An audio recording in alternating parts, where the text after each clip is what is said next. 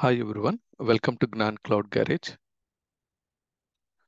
In this session, I'm going to talk about how to configure ESXi 8 for iSCSI shared storage using Synology iSCSI LUN. Okay, so within our home lab, we are using Synology storage. So using Synology, I will show you how to configure iSCSI LUN first, and followed by how we can add this iSCSI LUN to ESXi host as a VMFS data store.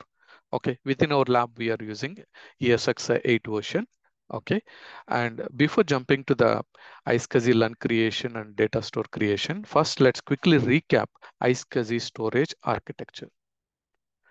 So when you see recall the iSCSI storage architecture, let me start explaining from bottom to top.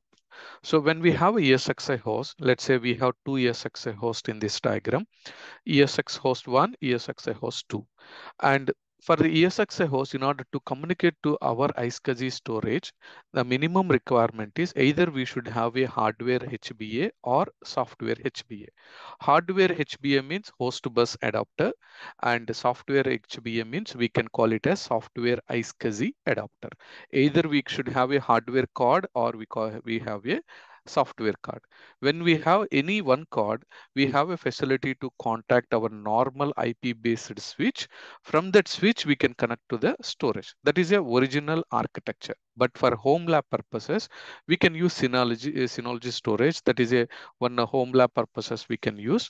Okay, and within that home lab Synology storage, we have to configure a one LUN using the multiple volumes. When we configure a LUN, this LUN can be accessible to our ESXi host. Okay, and here if we see the description here, servers with iSCSI initiator, either hardware or software. And TCP/IP network means we are connected through the normal IP-based switch. In a production environment, we are using a manageable switch, but in the home lab, I am using a unmanaged switch. That means there is no VLANs. And SP means storage process. This is the original storage process I have for a official iSCSI storage, but for home lab Synology, there is no storage process. It's a direct connectivity through normal LAN network using RJ45 port. Okay, and LUNs means logical unit number. When we have a just a bunch of disks, grouping of multiple disks is nothing but a LUN. Okay, and we have a iSCSI target configured at the storage level. The same target must be entered on your ESXi host level, then only it will get the access. Okay, now let me explain you the iSCSI shared storage pre-implementation steps. So for pre-implementation steps, iSCSI connectivity between ESXi and Synology storage. So it's a direct connectivity. This is how the Synology storage box looks like. But in the back side, how it is there is a fan and we have a LAN connection. Using this LAN connection, we can connect to our normal switch. From switch to we can connect to our ESXi host. But in our home lab, I'm using ESX is running on Intel NUC box. From Intel NUC, one LAN cable connected to switch, and the same switch our Synology also connected. Okay, so connectivity is pretty straightforward. And this step is okay. And the second one is configure VM kernel port group.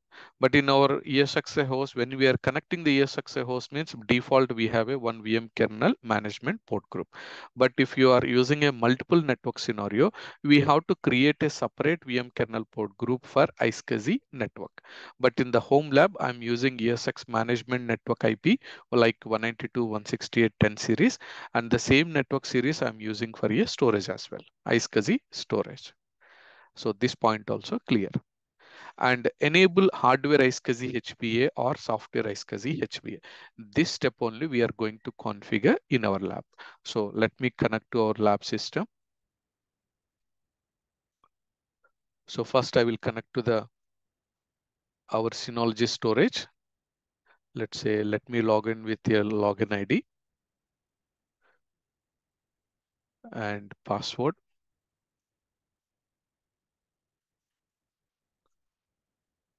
Once we log into the Synology storage, you can see the system healthy status. Okay, and here we have a multiple options. You can use control plane, file station and all, or else in the above there is a main menu. So when you select the main menu, there is an option for a storage manager. First, we can verify storage manager, how many disks are available. So within the storage manager, you can see within our Synology storage, we have a 2 disks are available. Using these 2 disks, there is one volume is created. Okay, using just a bunch of disk, one volume created, and the size is approximately 5.4 terabyte. Now again, go back to the main menu. From the main menu, you can go to the SAN manager. When you select the SAN manager, within a SAN manager, currently LUNs are 0 LUNs, and even iSCSI connection also 0. There is no connection. So before we have to configure a iSCSI storage, first we have to create a LUN. So in order to create the LUN, just click on create, and we have to choose the LUN name, either default name or you can modify the name. Anything is fine. And the total capacity, whatever the available capacity within our volume, the same capacity we can assign here. Let's say 5522. So this is our actual total capacity. And space allocation, either thick provision LUN does not support snapshot and space reclamation. Suppose if we select a thin provision, this is like a flexible storage allocation. So I changed the space allocation as a thin provisioning instead of thick provisioning. Okay, so LUN 1 is going to create now, and with the approximately 5 terabyte size. And it is our Synology iSCSI target. This is the recommended we have to enable. So we suggest mapping your LUNs to Synology iSCSI target. So we can choose the recommended option, click on next. And it is saying assign the access permission. Either you can choose the custom option or allow all. Anyhow, it's a home lab. I'm just allowing all. But in the production scenario, generally we have to choose the specific ESXi host only.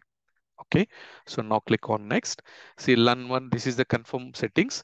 LUN 1, volume 1 is going to create and approximately 5 terabyte, and iSCSI is the mapping LUN, and Synology iSCSI target permission is allow all. Now click on done.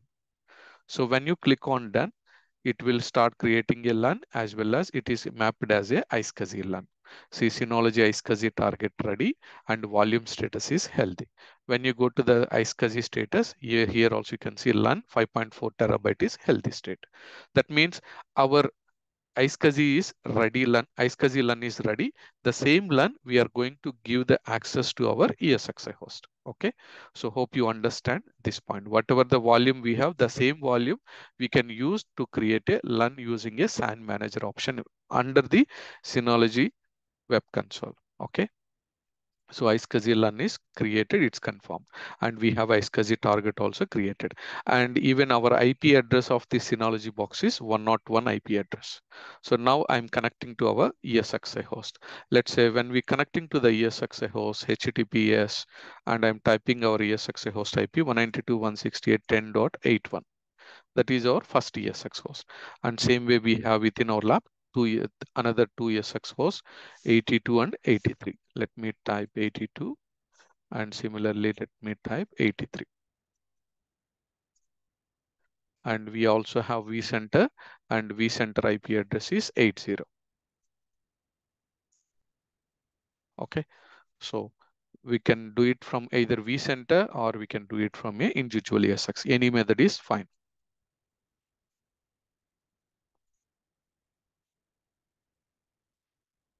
So I'm logging to the vCenter.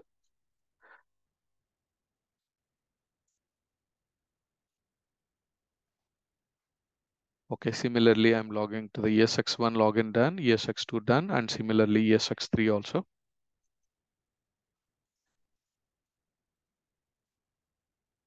Okay, so let's start configuring one by one. In order to configure what is our key point is enable hardware iSCSI or software iSCSI. But in our lab system, we do not have hardware iSCSI. I'm going to configure a software iSCSI. So how to configure software iSCSI is just log into the ESXi host.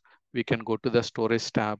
Within the storage tab, the right side, we have a data store, adapter, devices, persistent memory. We have to go to the adapters tab. Currently in the adapters tab, we can see software iSCSI. So click on software iSCSI. Currently default, it is in the disabled state. We have to enable. So select enable state, click on save configuration. Okay. When you click on save, it will take a while to save all the settings. See in the recent task, rescan also initiated, and when you refresh, see successfully configured iSCSI. Once you refresh, we can see software iSCSI adapter. Additionally, it's added under the adapters tab. So let me refresh.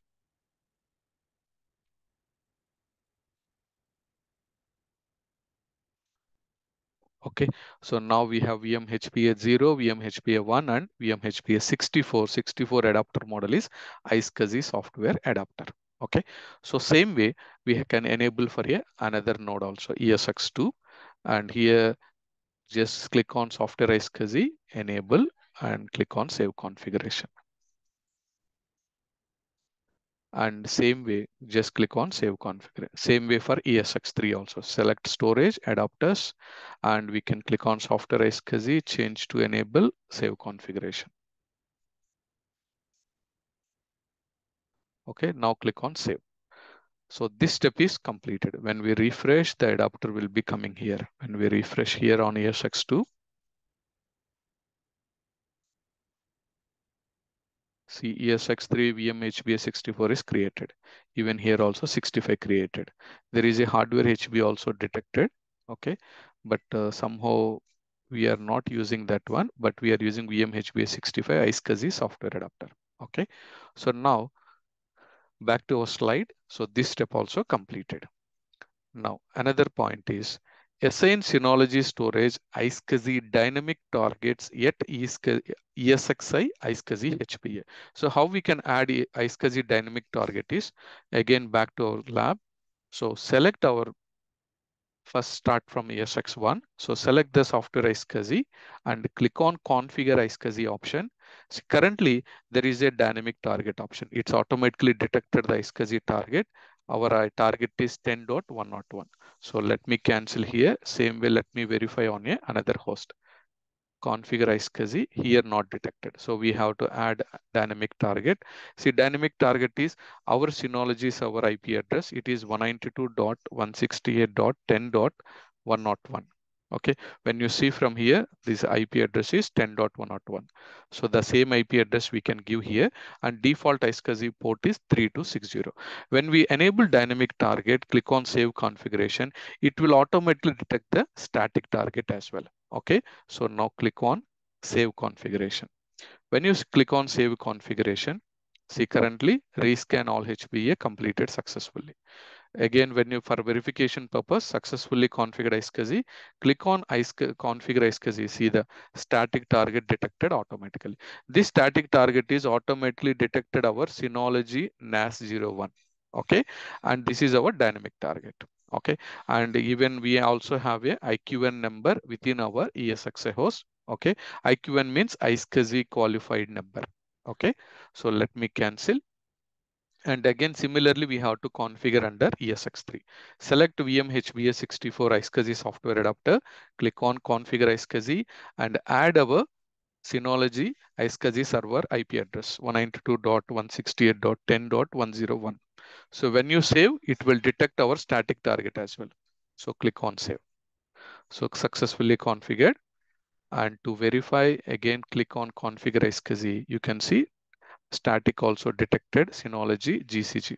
Okay, and when you select this target here and go to the devices tab, you can also observe currently we have only local drive only.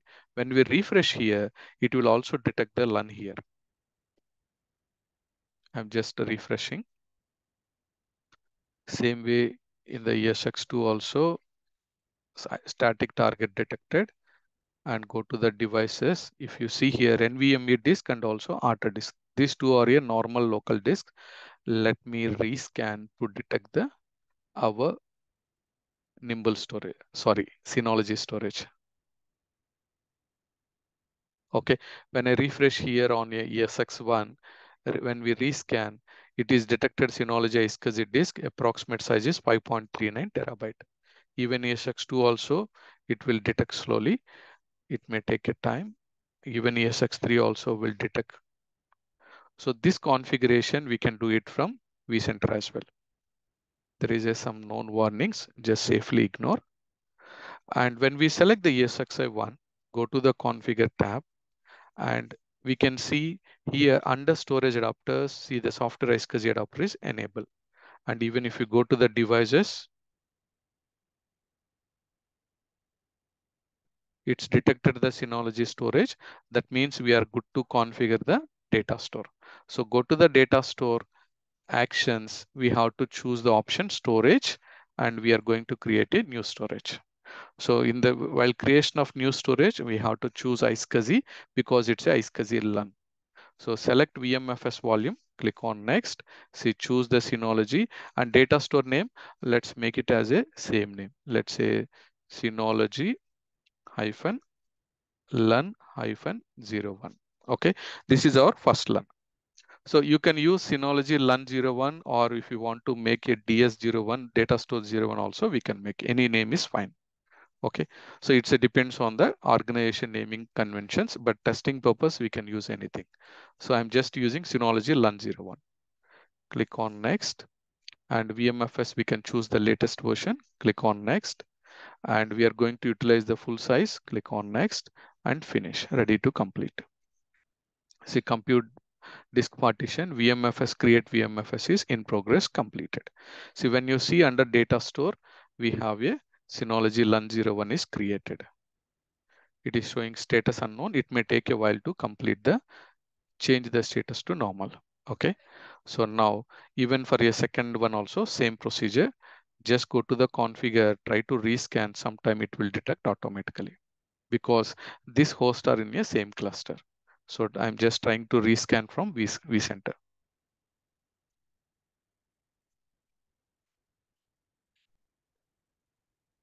So it will take a while to detect the LAN. Currently it's accessing to ESX1. Okay, but hope you understand the procedure. The same one I highlighted in our slide. So dynamic target configuration is completed as part of pre-implementation steps. And when it comes to the iSCSI shared storage implementation procedure, to discover newly added storage device, perform rescan. We already did a rescan on ESX1, it's detected. And verify that new iSCSI LUN should be detected from the devices tab. We also verified from devices tab. And create new VMFS data store for iSCSI shared storage. We created with approximately 5 terabyte storage. Okay, and now coming to the post implementation steps, VMFS data store should be available to all ESX hosts. It's available at ESX1, but it may take a while to detect at ESX2 and 3. Okay, so, and finally, create a VM on new iSCSI data store and test it. So to create a VM, just we can create a normal way, just log into vCenter. Let's say, for example, if you want to create a VM, right click, new virtual machine, create new virtual machine. For example, test hyphen VM hyphen 01, test VM. So we can choose ESX1, click on next and choose the data store. Let's say Synology LUN. And version is same. And guest OS, let's say I'm choosing Windows 2022. Click on next. And default configuration I'm choosing and click on finish. So create VM is completed. Create virtual machine completed. Now select the VM, go to the summary tab. Currently this VM is created under Synology. Okay, so this portion also we tested. Okay, so hope you understand how we can configure iSCSI LUN using Synology storage in our home lab. Okay, that's it. Thank you. If you're watching this video first time, please do view, like, share, and subscribe to the Gnan Cloud Garage channel. If you're already subscribed, I appreciate all your support. Bye for now.